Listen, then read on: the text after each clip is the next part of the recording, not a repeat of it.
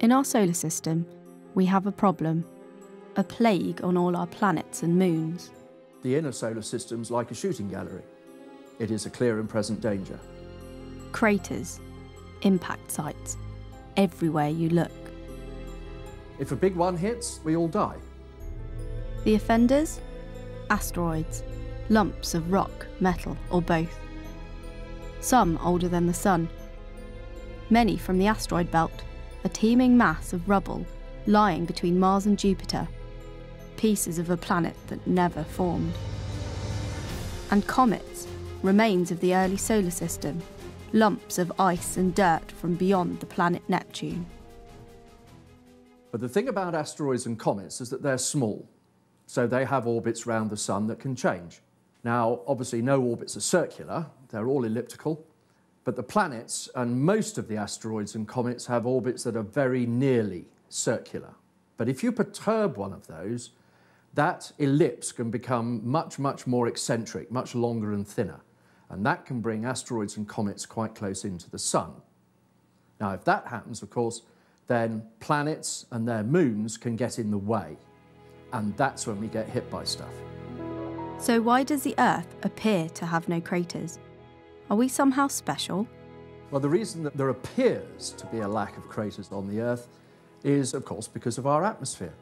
When a small object hits the top of the atmosphere, then the air resistance slows it right down. The object will either burn up through friction or break up. Well, the atmosphere protects us only from the little ones. Of course, it has absolutely no effect whatsoever on the big ones. But even when you do blow a crater on the Earth, the wind, the rain, erosion, all those weathering processes all combine to wear it away again. So what would happen if we were hit by a big one? An asteroid would be hitting the Earth at somewhere between 15 and 20 kilometers per second. When a 10-kilometer sized rock hits the ground, the rock itself simply vaporizes. So what you get is a nice big explosion under the ground. That blows a crater, and if your rock was about 10 kilometers across, you'd expect a crater about 200 kilometers wide. The heat and the blast from the explosion itself is going to take out, well, certainly the area of a large country. The material blown out in that explosion is what really does the damage. You set the sky on fire, which means on the ground underneath, of course, you're under the grill. And it'll also set fire to forests and brushland globally. The smoke and the soot from those brush fires then combine with the dust that was blown out in the atmosphere to simply blanket the planet. Add all of that together and we have a really bad day.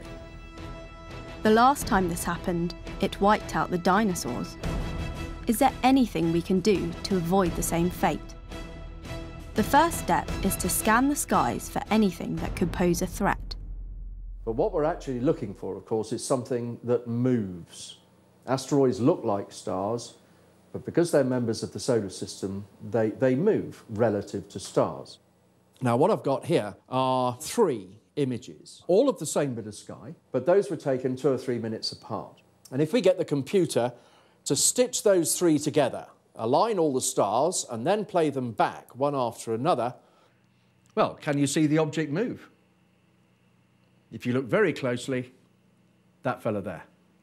Once we've found one of these things, then clearly the next thing we need to know is where it's going. So far, we've discovered many thousands of these near-Earth objects. The majority of them should give us little to worry about, but currently there are over 200 that we have classified as potentially hazardous.